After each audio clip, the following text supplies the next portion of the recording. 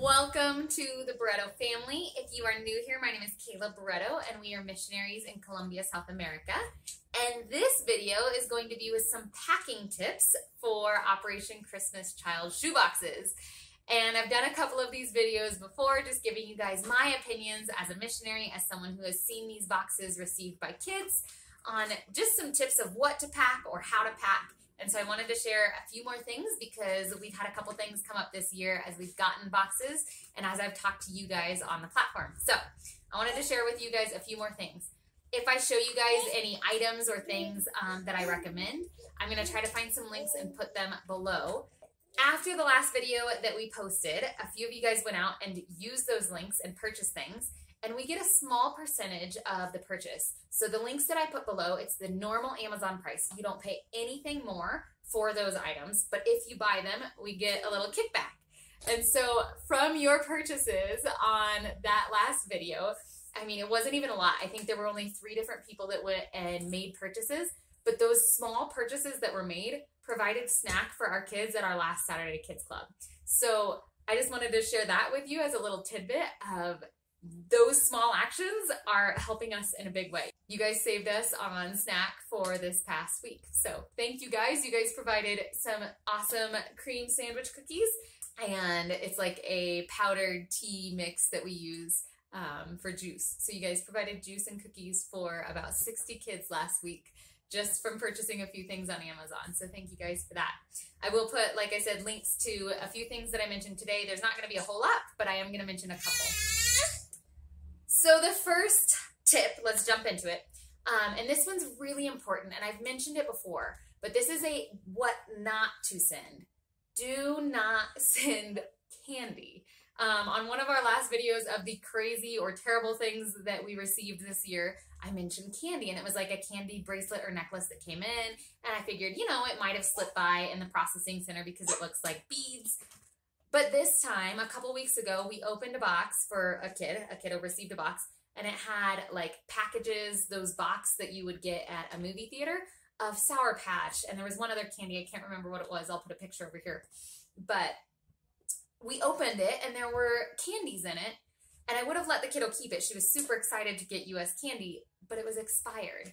And so one thing you guys need to realize is that even though you pack the boxes in October, November, we didn't open it until May, and by then I think it's just the best by date, so technically you can use it, but we didn't want to risk it. And so I did check the dates, and unfortunately it was past the date, and so we swapped some things out for that kiddo.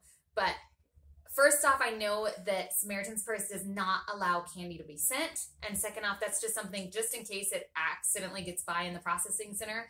It's just better to not even risk it and not send it. So just to mention that, make sure you don't put candy in the boxes. Another tip would be to fill the box.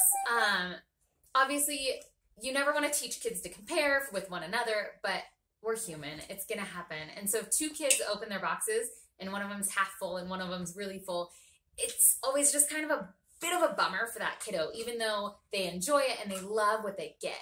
So I would say my one tip would be do the best you can to fill a box. And if that means that you send a few less shoe boxes so that the boxes you send get full, I would recommend that, absolutely. But I've also seen boxes can be filled in so many different ways. There's not one way to fill a shoebox.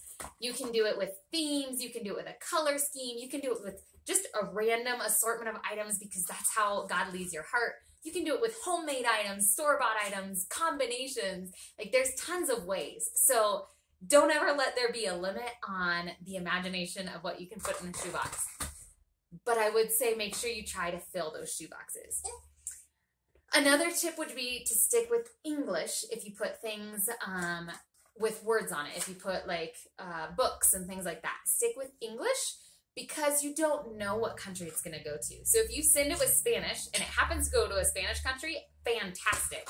But if you send it with Spanish and it goes to Kenya, there's less likely of a chance that there's going to be someone in Kenya that speaks Spanish than someone that speaks English, just from what I've heard and the missionaries that I've talked to. I have talked to a couple different missionaries in Africa, and they recommended as well to stick to English just because there's a higher chance. It's possible that they're not even going to be able to read English no matter what, but there's a higher chance that they'll read English than another language. So that is one thought on sending written material. Also, don't send Bibles. Now you might be thinking, but sending a Bible is a great way to get the Bible in. However, in the majority of these countries where these boxes are given, Samaritan's Purse provides a Bible for every kid that gets a shoebox. So that's already been taken care of. So you can save a little bit of that space and put some other things in there, knowing that those kids should be getting a Bible with their shoebox anyway.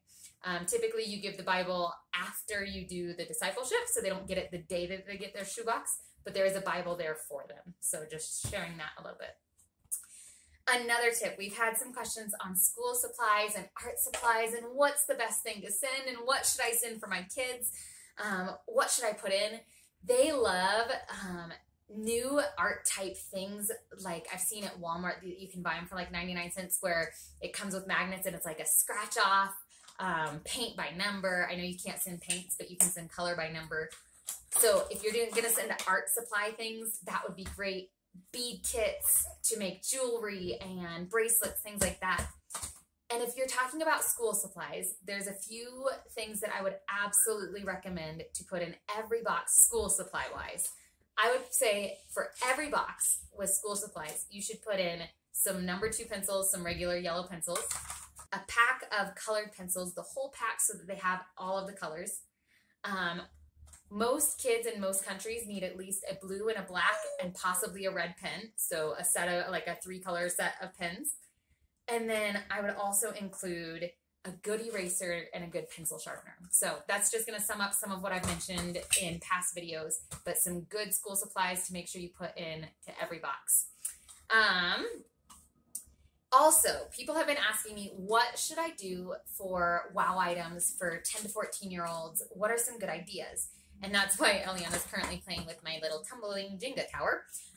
But I had these laying around the house and I thought about it. I've traveled to quite a few different countries. I've got friends that live in other countries. And one game that is fairly universal, I can't say it's in every country, but fairly universal is Uno.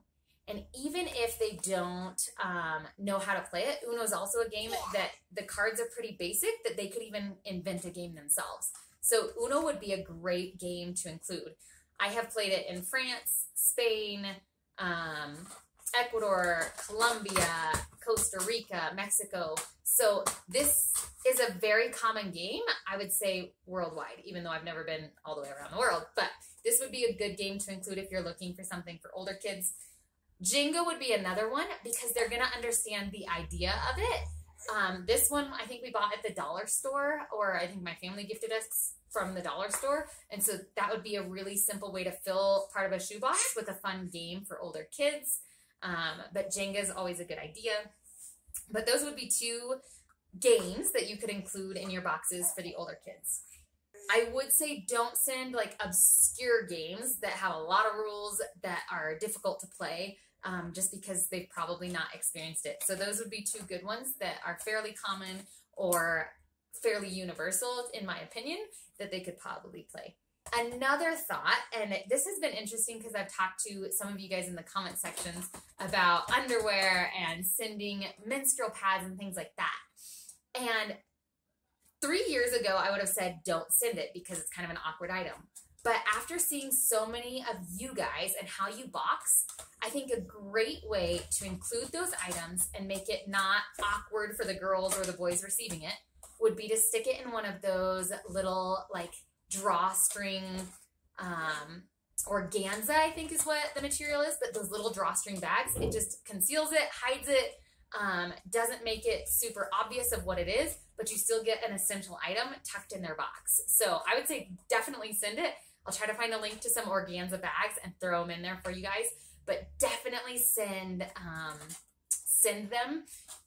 Just try to, I would say, in my opinion, personal opinion again, try to conceal it a little bit so that the kiddo doesn't feel awkward pulling out underwear in front of 60 other kids. And then the last tip that I had, just to mention quickly in this one, try to use all the corners and crevices and spaces that you have. I've seen people fold Barbies like at their waist so that they fit perfectly into a corner and save some space. I know we've had this discussion in the comments a lot about how will they know that it's a real Barbie. they'll tell by the quality. So if you take it out of the box, they're still gonna know. You can also put a little piece of the packaging in it or something that says Barbie. I know Barbie has a lot of accessories that say Barbie on it that you could stick in there with them. But fill all of those little corners and crevices. If you send a water bottle, tuck some socks inside or some marbles or something inside of it to use that space that's inside of the water bottle in the box as well. But I think those are my tips for today. I tried to think of some new tips that I hadn't mentioned before. And make sure that you subscribe if you haven't already so you catch that next video answering some of your specific questions in a Q&A. And if you haven't seen some of our tip videos, I will link them over here so that you can see them. And we will catch you on the next video.